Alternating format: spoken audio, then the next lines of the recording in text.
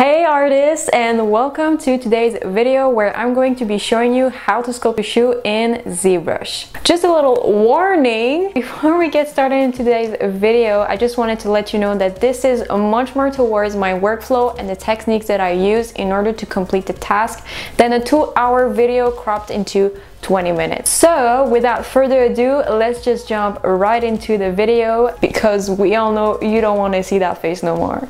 So to begin with, I'm loading the Dynamesh sphere project to shape the base form of my shoe, kind of like its silhouette.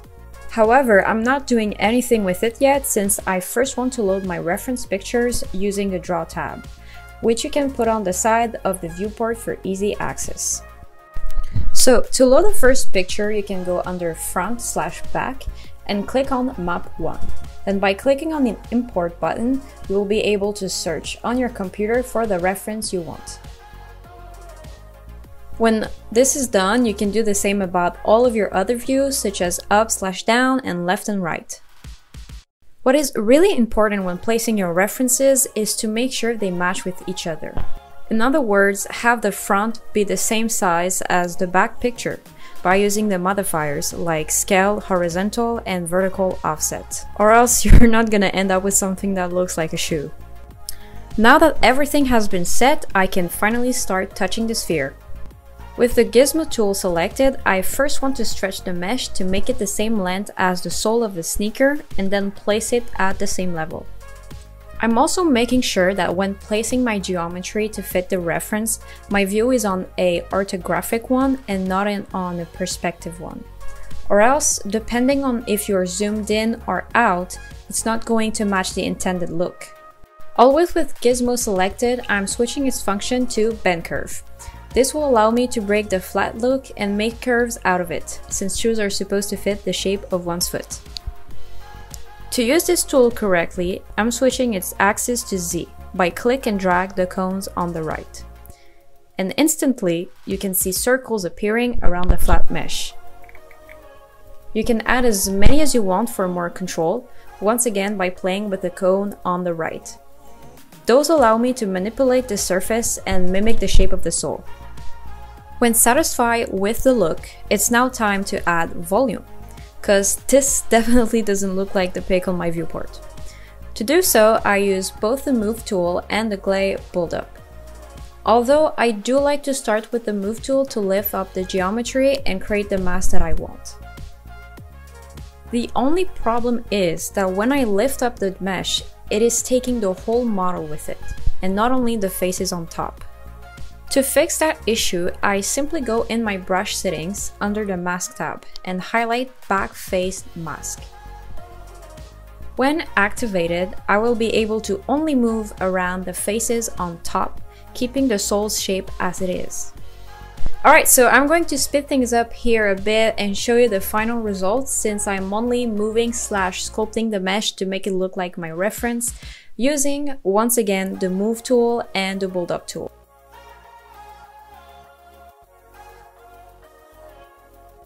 As you can see, this is far from the final result. It's not supposed to look detailed, clean, or beautiful.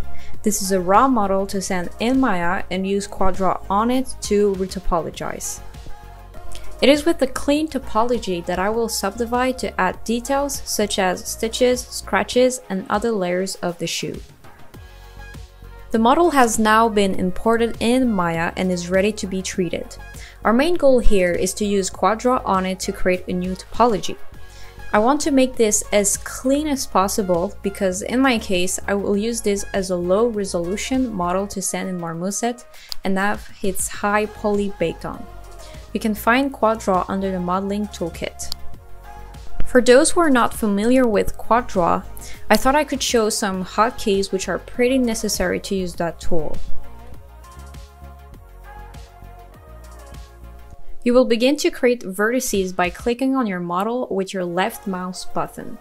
When you have about 3 to 4 points, you can use Shift in the middle of those to create a face. To extrude one edge, use Tab with the left mouse button. Finally, if you want to extrude an entire loop edge, it's Tab and the middle mouse button. Something else that can be useful is if you want to move more than one vertices around, is to click on B on your keyboard to soft select. You can click on B and drag with the middle mouse to make the selection bigger or smaller as well. Okay, so here is the final clean model. I think you get the point of how I did this, so no need to show the entire process of me creating new topology. We are now at the part where we want to add the different pieces that make the shoe, such as the mudguard, the quarter panel, heel stabilizer, etc, etc.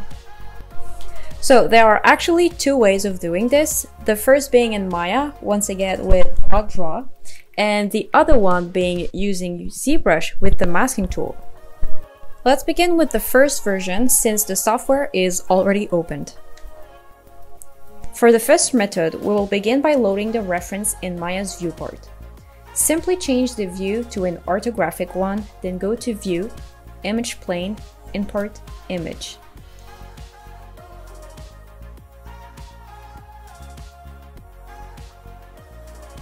Scale the pic for it to correspond to the 3D model, and when it's ready, you can create a layer for the image to not be accidentally selected while working on Quad Draw to recreate the shape of the different pieces.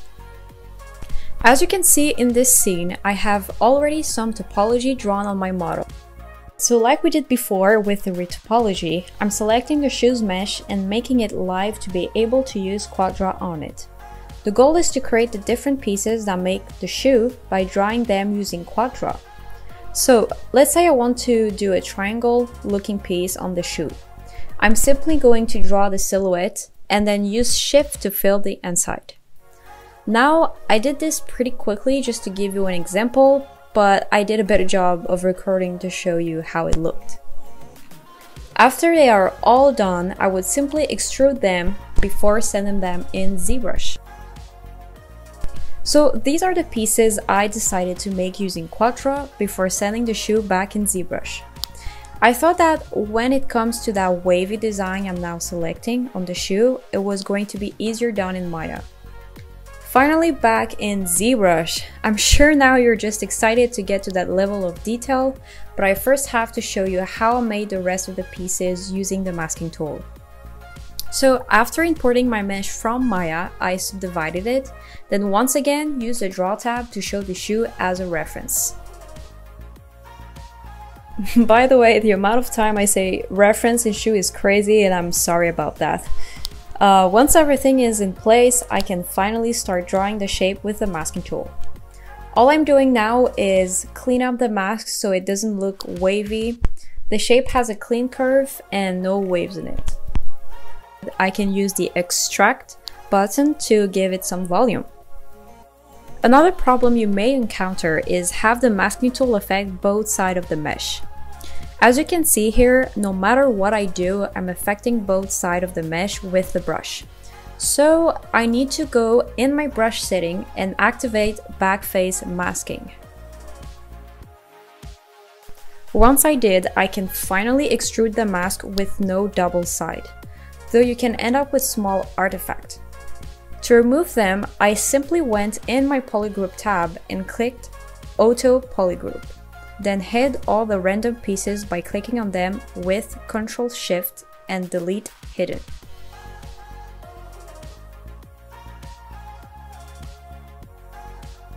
This is the part where I think using Maya's Quad Draw is doing a better job since I don't have to fix anything except make sure the topology looks good. In ZBrush, I ended up with artifacts and now I have to fix the unwanted wave on the edge of the mesh that have been extracted. First of all, I'm going to zero mesh to have fewer polygons. This will make moving the vertices around easier. You can do it a couple of times to have a smoother result. After I get my low resolution mesh, I'm just moving vertices around to match the picture.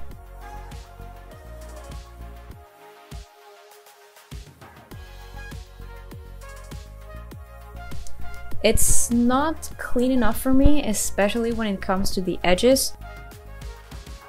So what I like to do is to create a group for all the quads on the front, isolate them, and finally delete hidden.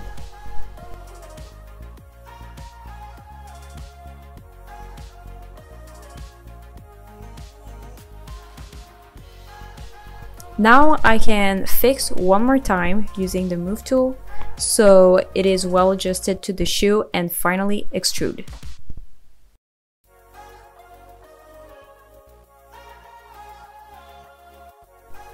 Because I'm going to subdivide this, I'm now adding some bevels to have crisp edges.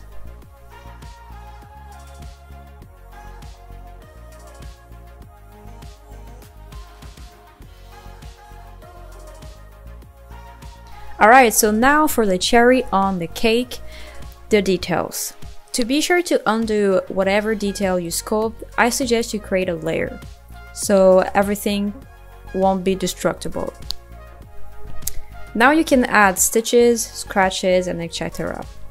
I also recommend using a mesh stitch brush if you're planning on baking it to have color ID on the stitches.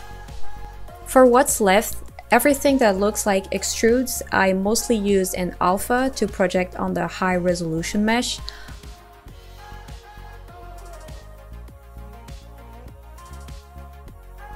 Or I use the inflate tool while masking a specific area.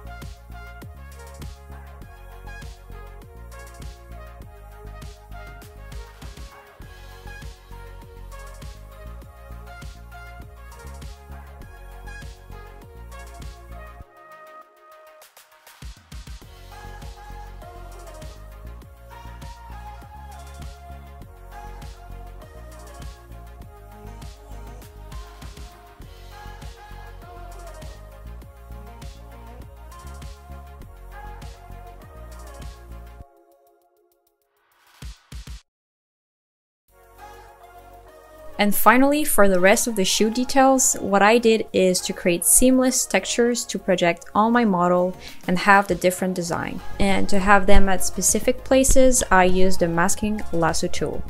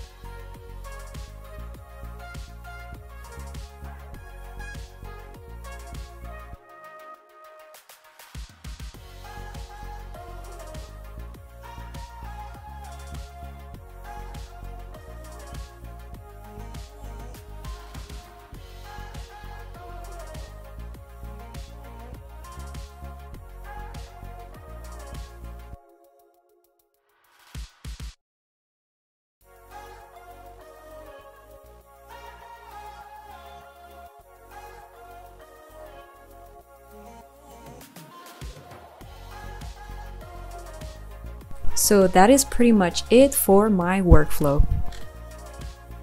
Thank you guys so much for watching today's video. I really hope you enjoyed it. If you did, please give it a thumbs up. Comment below if you have any suggestions on what I should do for my next topic. And subscribe if you'd like to see more videos, because this is definitely not the last one. Other than that, you can follow me on my social media, Instagram, ArtStation, they'll be down below. So yeah, this is it guys. I'll be seeing you in the next video. So until then, be creative.